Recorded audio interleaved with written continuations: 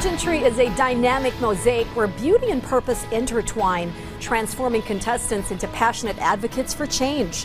Each participant steps onto the stage not just to dazzle, but to shine a spotlight on vital social issues, be it education, health, or environmental sustainability. With every twirl and every word, they weave stories that inspire action and ignite conversations, proving that a crown can be more than just a symbol. It can be a powerful tool for advocacy.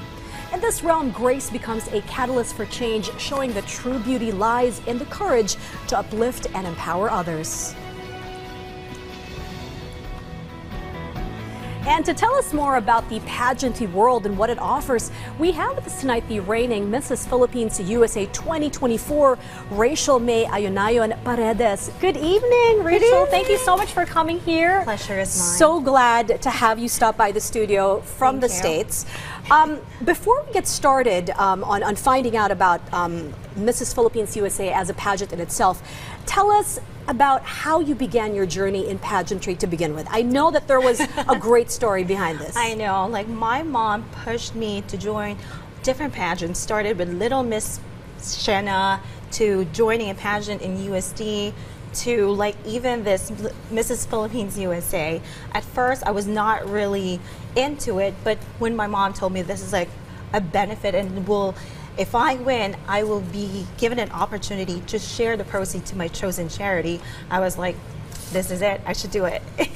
Okay, so Mrs. Philippines USA, so that is the pageant title in itself. You don't have to go off to another competition, correct? Yes, okay, correct. so that is the main title. We're very, very honored to have you here with us. Thank you. But what makes Mrs. Philippines USA as a pageant different from all the other pageants out there? The main purpose of the pageant is to be able to help.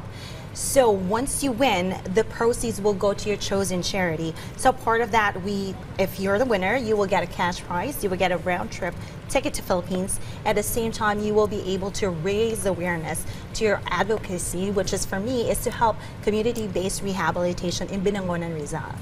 Okay, so you mentioned earlier as we were chatting that you have an upcoming event at CBR, or Community-Based Binangonan, Rizal, which is a rehab center for anyone that might need it. What specific outcomes do you hope to achieve at the upcoming event a few days from now? Yes, well, there are two main objectives on this trip of mine. One is to raise awareness regarding the need of the children with special needs, and the second is to also raise awareness about my profession. I'm a doctor of physical therapy in the United States, and I want to raise awareness to Filipinos because most of the time there's a misconception between massage therapists and physical therapists, and I want to bring awareness that physical therapists, occupational therapists, speech language pathologists, and sports scientists help work hand in hand to help these children to get a little bit of normalcy in their lives.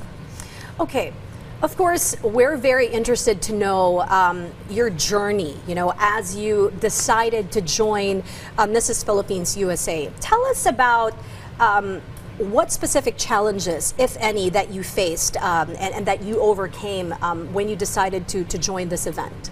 When I joined the event, well, at first it was really hard because I just gave birth to a baby at that time. So when they asked me are you interested in signing up or joining this competition, in the back of my head, I'm not physically fit, I don't think I'm ready. But just like what I told you earlier, I do believe in the verse, which is Philippians chapter 4, verse 13. I can do all things through Christ who strengthens me. So after absorbing that, I was completely pushing myself that I can do this. If this is the will of my God, I'll be able to accomplish this, and I'm truly grateful for that. But yeah, Rachel, I'm just wondering, how many months prior did you give birth before you decided to join? I'm sure you were actually invited, you mentioned, by your aunt, yes, right? Who was part of a community of Filipinos that's actually a main founder. Tell us about that. Yes, so I just gave birth 5 months. Prior to that, I was probably 50 pounds heavier, and I said, you know what? My heart is to help other people, so I don't care what it takes, I will do whatever it is. And yes, my aunt was the one who introduced this Filipino Social Club of New York. It's the oldest organization in the United States. And as a matter of fact, this pageant has been ongoing for years, and I'm so happy to be the reigning queen of this competition. Okay, so right now, you are Mrs. Philippines 2024, Mrs. Philippines USA 2024. What do you think it means being Mrs. Philippines USA 2024 as a Filipina? You are now based in the United States. You have a successful, thriving practice.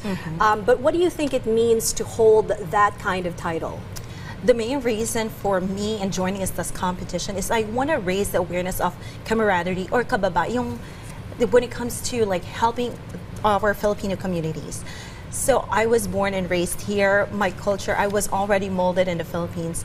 And being in a different foreign country and having all this means, I feel I have the need to give back to our fellow Filipino community. So I'm truly grateful for that opportunity.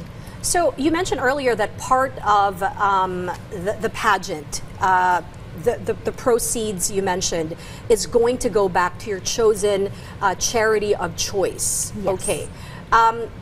Tell us about CBR. Have you been there before? Why did you pick it, and why does this resonate with you?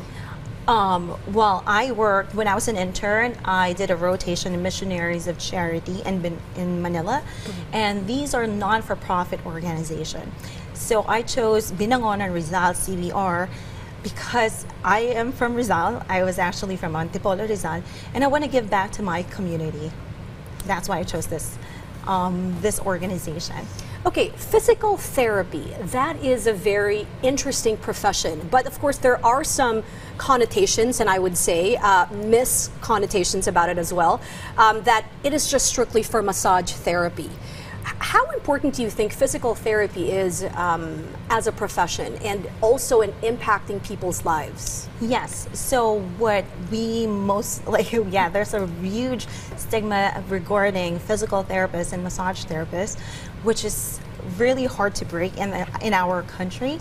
But we help people who have stroke, people who have like cerebral palsy, people who have different ailments, whether it is neurological, orthopedic, and a lot of like different issues. And we try to help them as much as we can by giving them like proper therapeutic exercise or therapeutic activities, just to make sure that they get back to their normal activities of daily living. Okay, so you're heading back to the United States. Yes. After you visit CBR. People that would like to also give back and volunteer in CBR, how do they get involved? Do they have a website? Yes, they do have a website, and they can also communicate directly to the director, which is Ms. Sheen Tenindoza. If they want to volunteer or even give like financial support, they can communicate through their website. Thank you. Okay, we're very excited to see, what other differences you make throughout the year. 2024 isn't over yet. Yeah. And we're also very honored and humbled that you visited the station today before you decided to leave the motherland. I know. Thank you so much for So inviting we me. wish you the best of luck in continuing your advocacy, not just here in the Philippines, but also in the United States. Thank you very much, Rachel, for dropping by the station. Such an honor. Thank you so much for